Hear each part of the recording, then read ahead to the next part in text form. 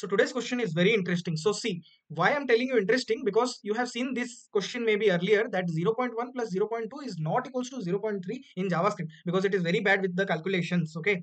And if you get the result of this 0.1 plus 0.2, it is something 0.3 will be there, but after 5-7 decimal places there will be different values, okay, which is not correct.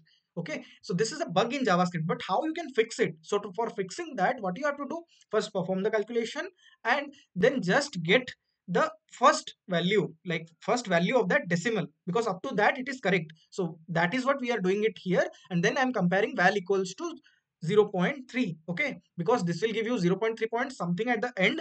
We are only getting the first decimal digit. Okay, and then what we are doing, we are comparing and it will give you true. But let me show it to you first. So you can see the output, the first one is coming false due to this, because we have the value of, if we are getting the value as this, but the ending digit, if you see, it is 4. Okay, which is wrong.